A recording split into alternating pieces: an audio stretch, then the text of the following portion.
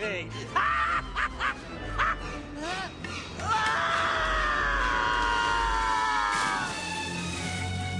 What's up everybody, this is Vanquish X and today I have some news on the Killing Joke animated movie. At Comic Con when it announced that the next DC animated feature film was going to be The Killing Joke, I'm pretty sure we were all sitting in hope that Mark Hamill would return to voice the Joker. Well, we can all now stop hoping and get even more hyped for this movie as Collider has confirmed that he is in fact voicing the Joker, and it sounds like he's already finished recording.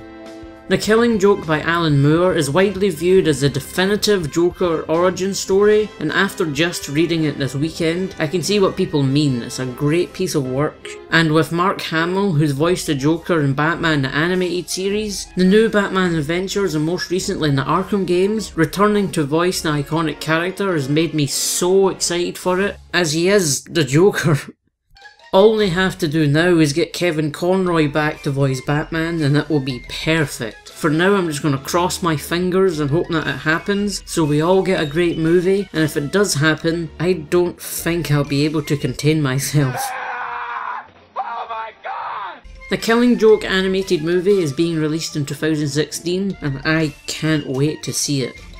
Well, that's it for me. If you liked the video, rock out on that like button, leave a comment and don't forget to subscribe, it helps me out a lot. Thanks for watching and stay tuned for the next video.